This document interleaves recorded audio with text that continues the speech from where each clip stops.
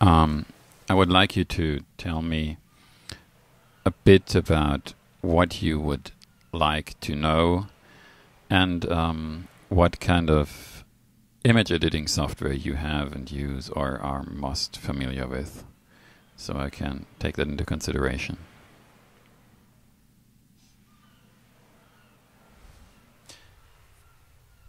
That's all right.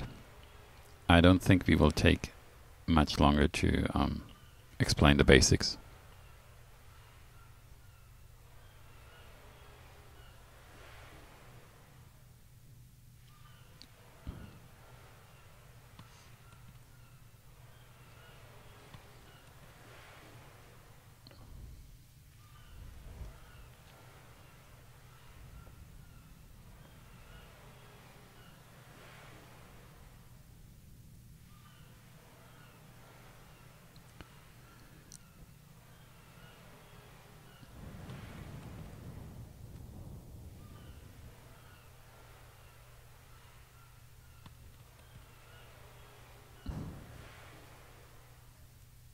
Okay.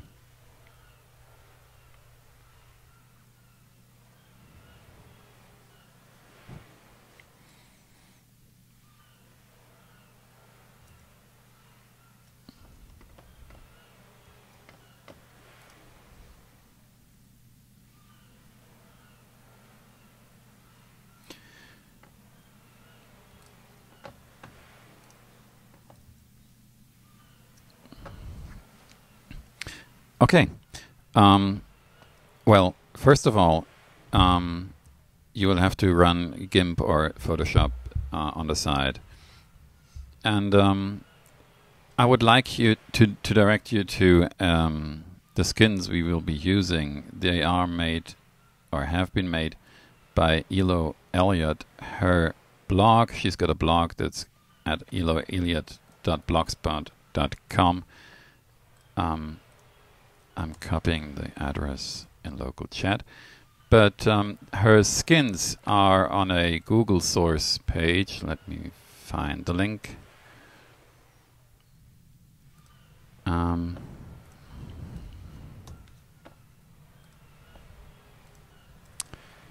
Here.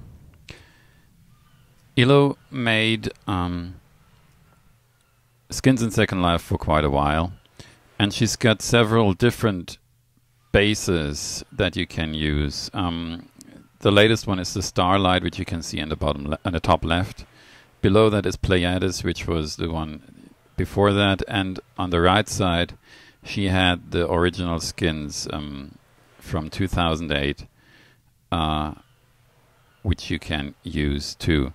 Any of these she released under an open license. The older ones under the BSD license, the newer ones are under the MIT license. That means you can use these skins and modify them and do basically whatever you want with them. You can resell them, give them away, share them, upload them, use them for anything you like. So all of these downloads come as a Photoshop file. Photoshop files can be opened in Photoshop, of course, but also in GIMP, and they are layered. If you just pick one of them, let's use the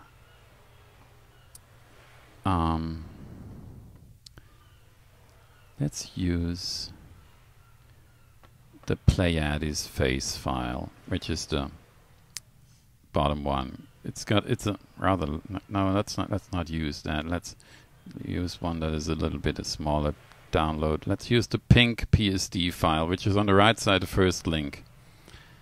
It's called pink C PSDs.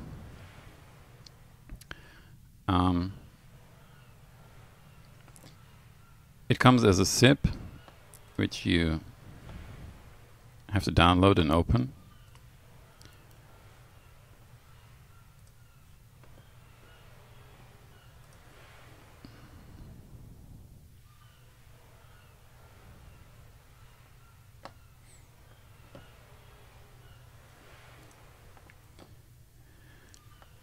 And In the zip file, there are 3 PSD files: one for the face, one for the lower part, and one for the upper part of the avatar. The avatar skin consists of 3 different textures: one for the face, one for the upper body, and one for the lower body. All of these have to be edited individually. If you open one of these files, either in Photoshop or in GIMP,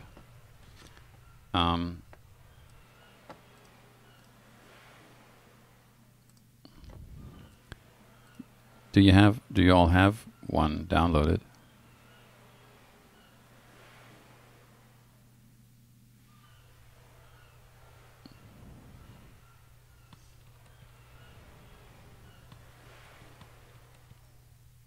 Okay.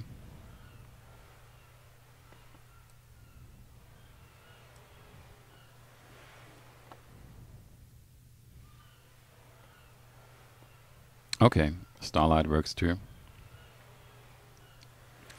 You will see that Illo makes use of a lot of different layers. Each layer is described with what exactly it displays and can be edited individually. That means you can turn them on and off. In Photoshop, you just click the eye icon next to the layer. In GIMP, it is... I'm not too familiar with GIMP because I don't use it too much.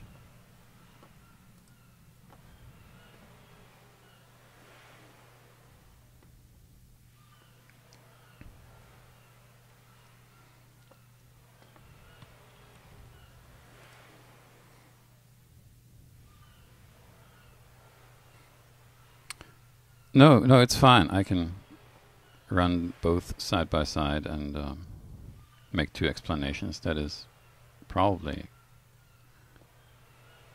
also the most useful way.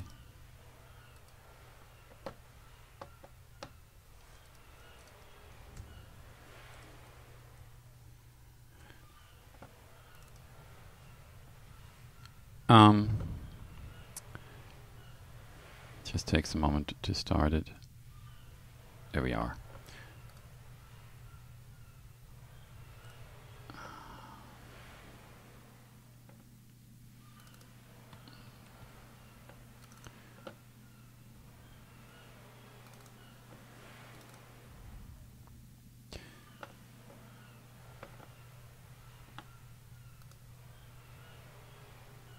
In GIMP, you have a layer window open too,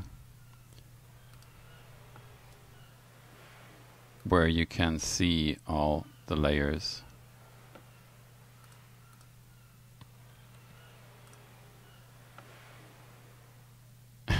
Yes, the avatar, the skin files, they need to be wrapped around the avatar. So every section of this file is wrapped around a different part of the avatar. The upper section is the front of the face, then the lower right and left corners are the sides of the face, including the ears. The center is the mouth, and the upper right and left corners are where the eyebrows are at. The eyelashes, sorry. If you do not like any option, for example, if you do not like the freckles, if you do not like the freckles, you can just turn them off. If you go to the freckle layer, which is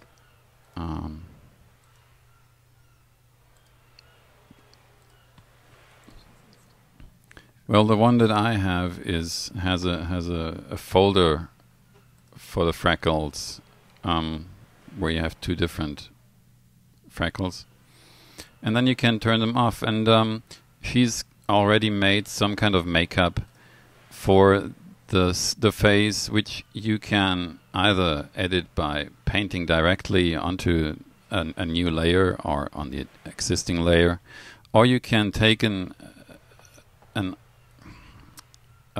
makeup layer and colorize it, for example, to make it a different color, or to make it to change the saturation and the hue. Remember that when you start editing a skin, that there are several different options. The color will be applied to the below layers. By default, you will just paint onto it, and that will blend out everything that's below it. You can change that by clicking on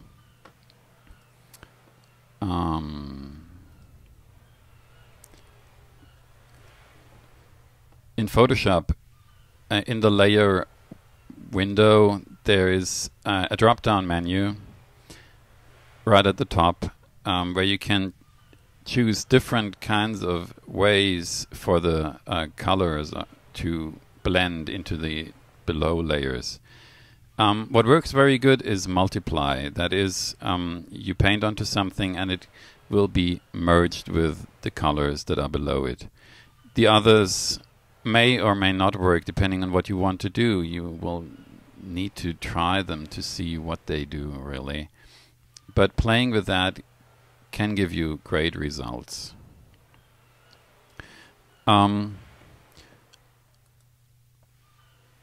Also, you can, depending on what kind of file you use, there are different ways to change the skin color. If you use the older files, the ones from 2008 from the download page, they come with predefined skin tones from pink, pale, fair, tan to dark. All of these are at the bottom, are basically the bottom layer of the PSD you downloaded, and you can change that to a different color if you want to as well. And with the Pleiad, I think it was the Pleiades skin, you could she had all the skin tones in the same PSD file, where you can just check the ones you want and not use the other ones. And the Starlight skin uses where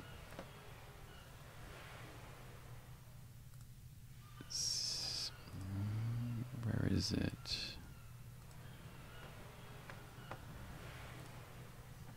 Uses a layer option. Skins, yellow, Starlight. That probably will only work in Photoshop and not in GIMP, where you have to click on Window and check Layer Comps, and then there are several presets you can choose from that will automatically adjust the skin tone.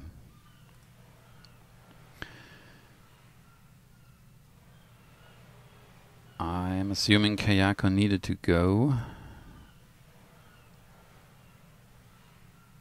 So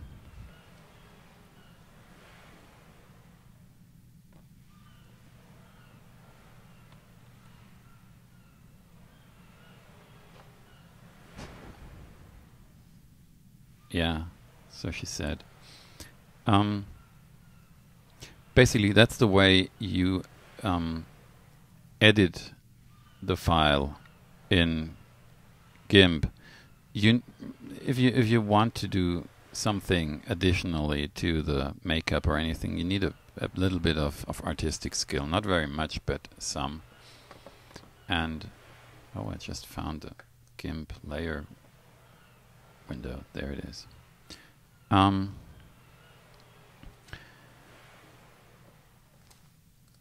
The nice thing is you can, I mean, if you edit it on the PSD file, it's kind of hard to see how it will look on your avatar in world. So what you could do is to upload, to save it, to save the texture file and upload it into your OpenSIm installation, and then apply it to your avatar, which is kind of a tedious process because you need to upload every single change you make. A much nicer way to do it is to use... I'm usually saving these files as a PNG because they include transparency, if only for the eyebrow, the eyelash corners. So PNG usually works the best for me.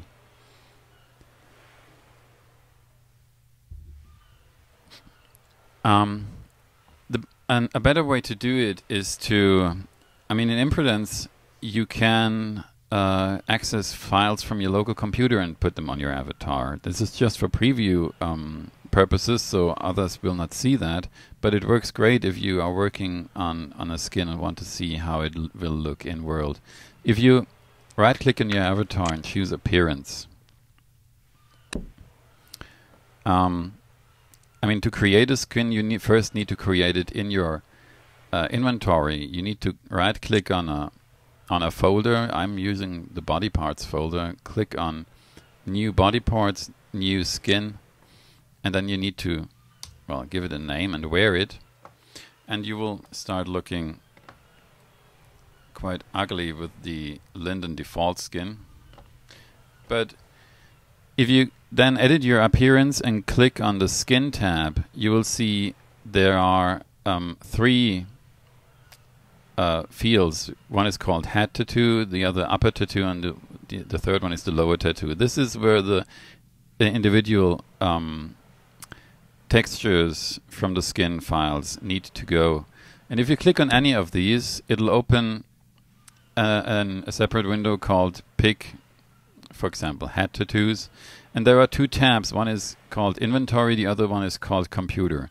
Inventory shows you the textures in your inventory.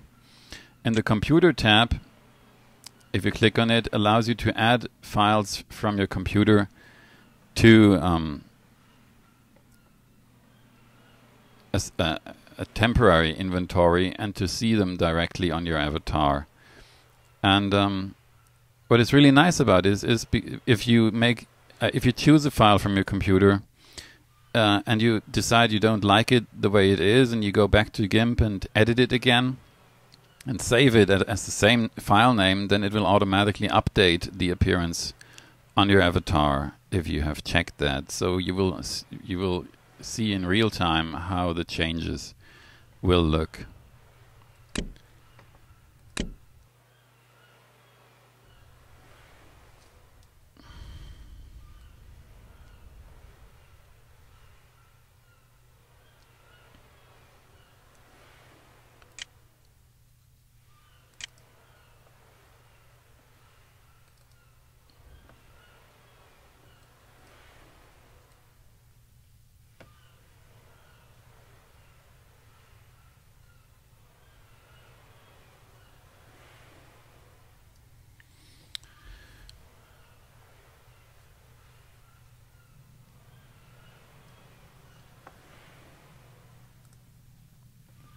What you also can do is to combine elements of different templates of ELOs. For example, if you like the eyebrows from the Starlight face and you like the base of Pleiades better, you can just drag or copy and paste a layer from one file to another and replace it, and you probably need to position it correctly too. But that way you can create your own custom skin. And for educational purposes, if people need a PG rated skin which does not show any naughty bits, then you can also copy some kind of underwear onto them or paint it onto them so that people wearing them will always appear clothed.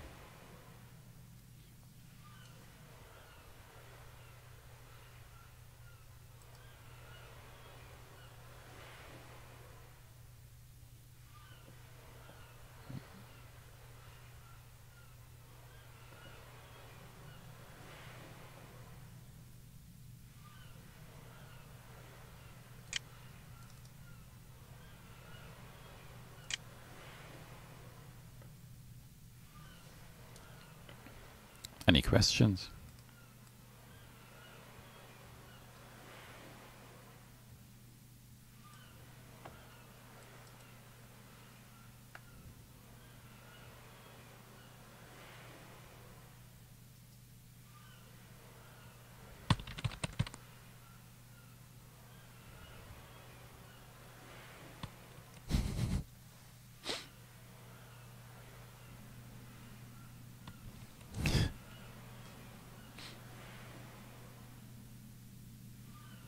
Nice.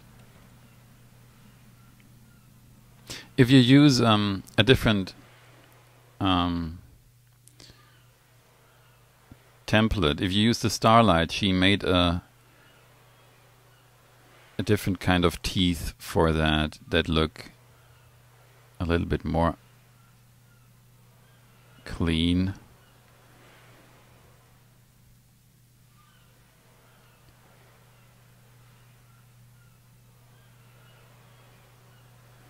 So I would take a look at all of the bases and pick which you think is best for you.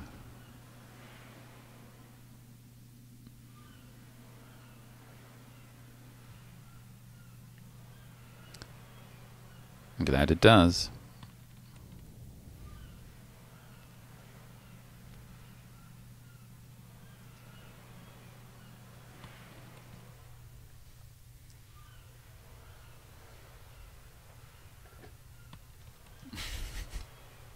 It's really not hard. You can also look at there are nice resources on the web for brushes for GIMP and Photoshop. One of the best ones I know is deviantart.com, where you can download brushes to add some details, I don't know, for the face. They have makeup brushes and eyelash brushes and stuff like that. I found a lot of nice things there. Let me paste that in chat too. They have a subsection called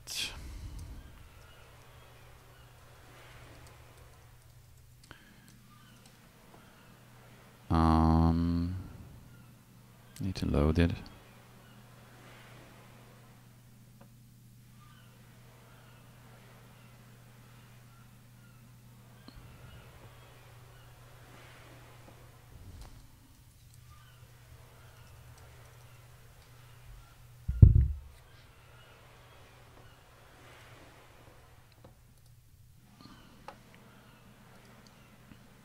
It's not loading fast enough for me. They have a subsection that's called something like digital resources, where you can download brushes for GIMP or Photoshop and load them in GIMP or Photoshop and play with them as well.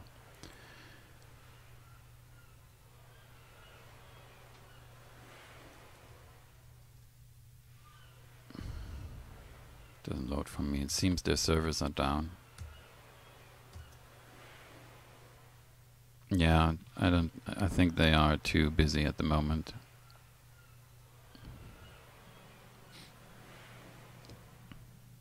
Well, that was the introduction I wanted to give.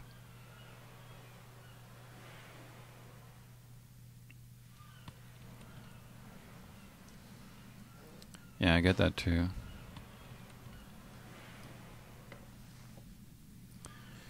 You're most welcome. Thank you for coming. If there's any questions or anything, you can contact me on the blog or in any other meeting.